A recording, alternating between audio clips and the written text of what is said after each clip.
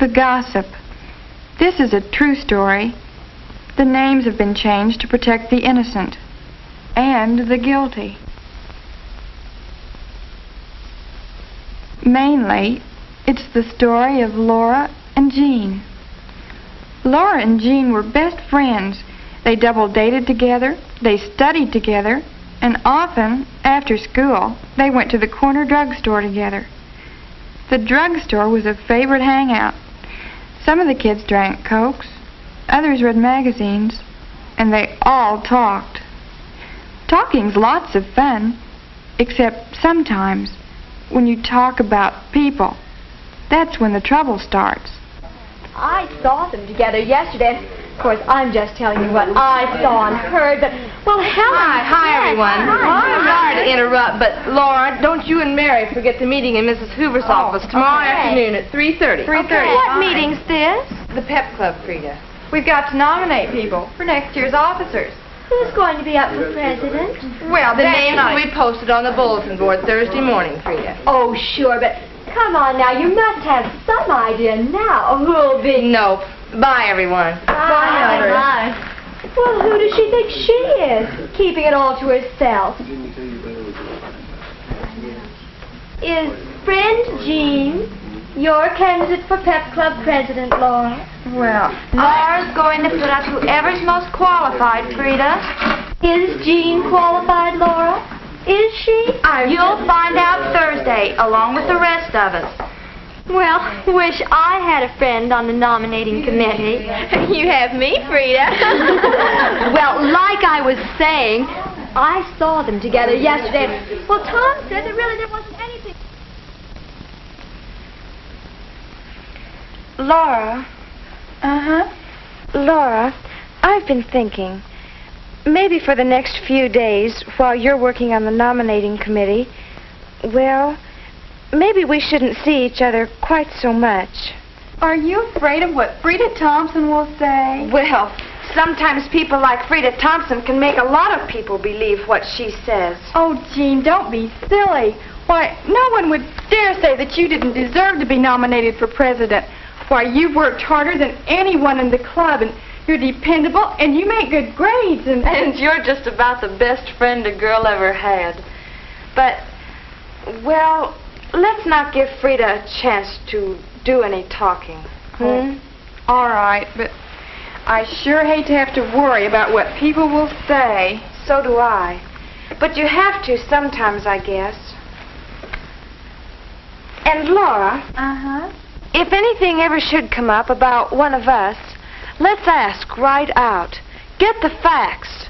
No jumping to conclusions. Okay, but I'd never jump to conclusions about you.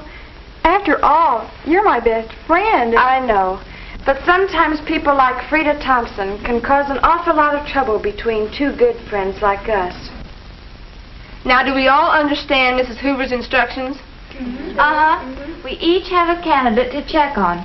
We're to check with faculty members as to grade and personality qualifications, And then we make a report on these things, bring the reports back, and draw up a final slate of the girls based on our findings. Can we go now? Just a minute. Yes, Mary? I don't think it's fair to ask Laura to check on Jean, since they're best friends and all. Well, I'm sure Laura will be objective about it, Mary. Oh, yes, Mildred. I'm sure Laura will be objective about it.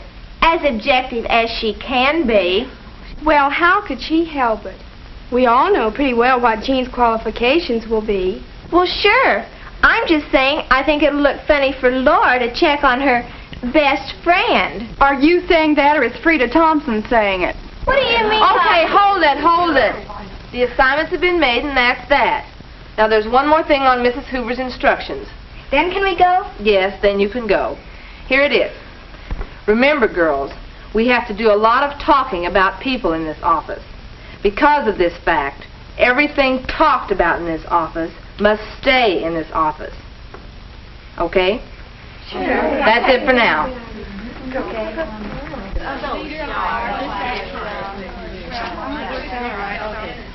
Okay, bye. Hi, Frida. Do you still go steady with Jim? Why, yes. Does your best friend go steady with him, too? What do you mean? Look. Oh, Frida, he's just taking her home. Why isn't he waiting for you? Well, I told him not to because of the meeting. Well, when the cat's away, the mice will. Bye now. Why isn't he waiting for you? Let's not jump to conclusions. Let's always get the facts.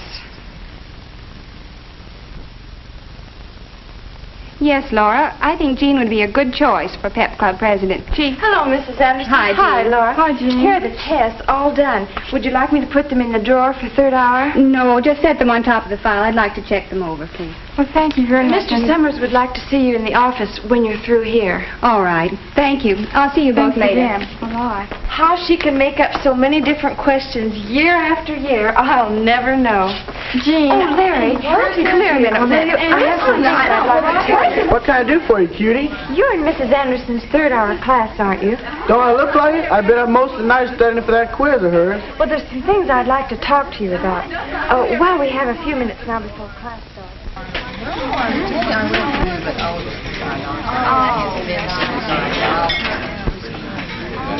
Mrs. Anderson handed back our test papers this morning. Our boy Larry here got an A. So what? So you must have talked to the girl who mimeographed the test. Jean Brownlee mimeographed him. Helpful, wasn't she?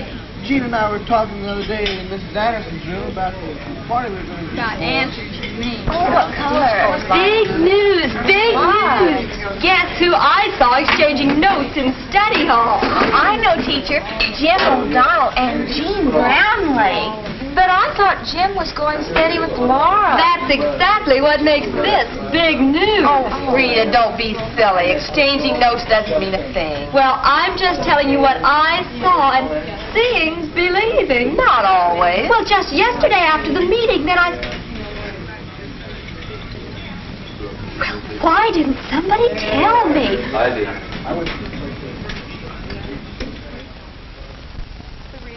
I think that Jean Brownlee doesn't deserve to be nominated for president.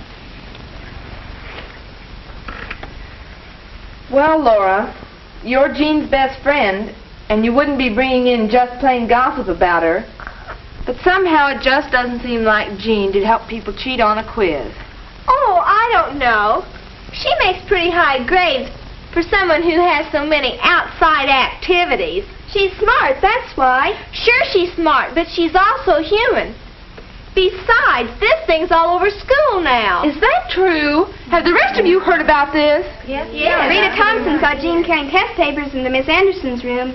Oh, well, What do you mean by, oh, well? just that sometimes Frida sees more than there is to see. Jean's best friend saw her with the test papers, too. Didn't you, Laura? Yes. Larry Smith wasn't the only poor student to make an A on that test. There was Jean Miller and Frank Horton. All right. This is getting a little messy. We probably ought to talk to Mrs. Hoover about it.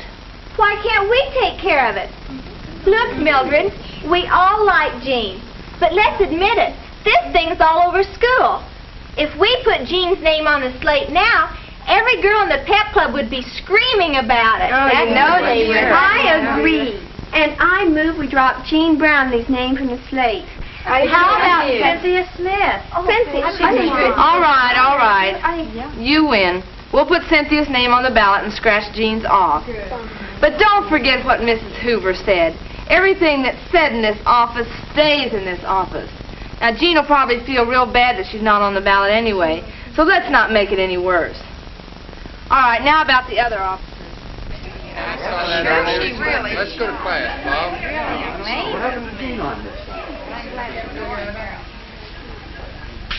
Hi. Say, thanks for helping me with this gift, Jean. Hey, what's the matter? Your name won't fade off. Cynthia Smith. Well, I'll be. Oh, look, Jean, it's only an office. Why, 20 years from today, you won't even remember it. Oh, I'll remember it all right. 'Cause it's my best friend's birthday. See you later, Jim. Bye. Golly, Jean, I'm sorry about your not getting on the pep club slate. Everyone who's up there will do a fine job, I'm sure. Jean, there's something I want to tell you for your own good.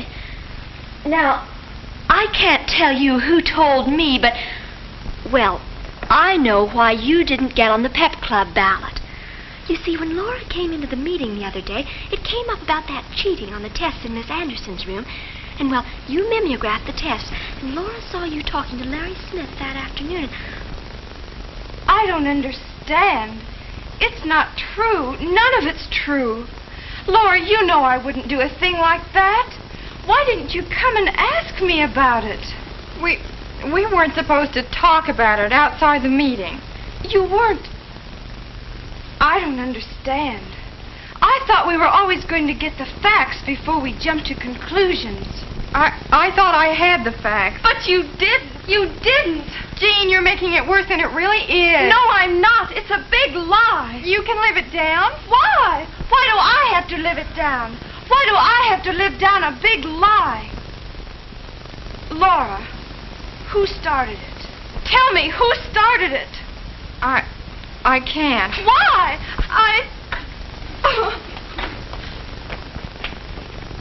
She's still upset about that pep club deal? I guess. Women. Oh, well. Say, happy birthday. Here, take it. Why, thank you, Jim, but I thought you'd forgotten. Why should I forget? I don't...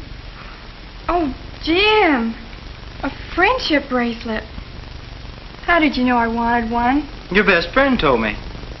Oh? Yeah, boy, that Jean's a swell gal. You know how I hate to shop for things for girls. The clerks look at you so funny and everything. Well, Jean did all the shopping while I drove her around. She even wrapped it for me last night. And oh, you know what else she did? She heard about Mrs. Anderson leaving next year, and she and Larry Smith and some of the other kids are arranging a farewell party for her.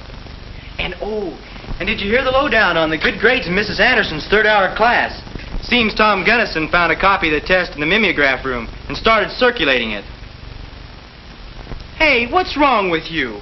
Look, if that was a dirty deal about Jean's not getting on the pep ballot, just tell me.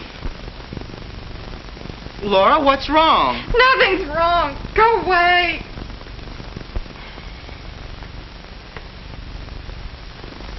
No, nothing was wrong, except that everything was wrong. Can Laura do anything to help Jean now that she's sorted the facts from the gossip? How can you tell the difference between fact and gossip? What do you think?